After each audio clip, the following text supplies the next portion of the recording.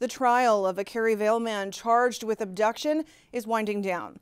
A Regina court heard closing arguments today. Michael Gordon Jackson allegedly failed to return his 7-year-old daughter to the care of her mother in 2021. Laura Sharpaletti has been reporting on the trial, and she joins me now. Laura, what is at the heart of what the jury needs to deliberate? Well, Sam, Michael Gordon Jackson has represented himself during the past 2 weeks. He's pleaded not guilty to abduction in a contravention of custody order.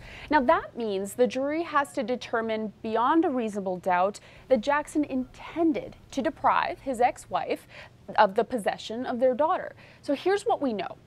Last week, the mom, who had primary custody, testified that in November 2021, Jackson failed to return their daughter after a long weekend visit. Over the course of the trial, we heard from multiple witnesses and even Jackson himself. They said Jackson didn't return her because he did not want her to get the COVID-19 vaccine. Jackson testified that he believed it would harm her. So today, during final arguments, Jackson told the jury that witness testimonies and evidence have proven he never intended to keep his daughter from her mother. He said his only intention was to stop her from getting vaccinated. Now, Sam, I will mention that some witnesses testified that Jackson had mentioned prior to taking his daughter that he believed he was the better parent than the mother and that the girl would be better off with him. So what did we hear during the Crown's final arguments?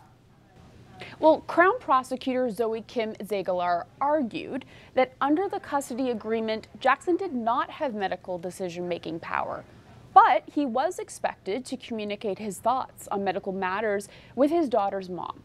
The Crown says there's no doubt he made his concerns about the COVID-19 vaccine clear, but the girl's mom had the ultimate decision-making power. So after she told Jackson that she planned to get their daughter vaccinated, the Crown argues he decided to take the law into his own hands. She alleges that Jackson was supposed to return his daughter to the mother in November 2021, but he kept the girl until late February of 2022, and that's when he was arrested in Vernon, British Columbia. So according to the Crown, Jackson's goal of keeping his daughter unvaccinated meant that he purposely kept the girl away from her mother. Kim Zagalar also read some of Jackson's own words from that period to the jury. Quoting Jackson as saying, "Never seeing her mother again would be a benefit, not a loss." Finally, Laura, if Jackson is found guilty, what kind of sentence would he be facing?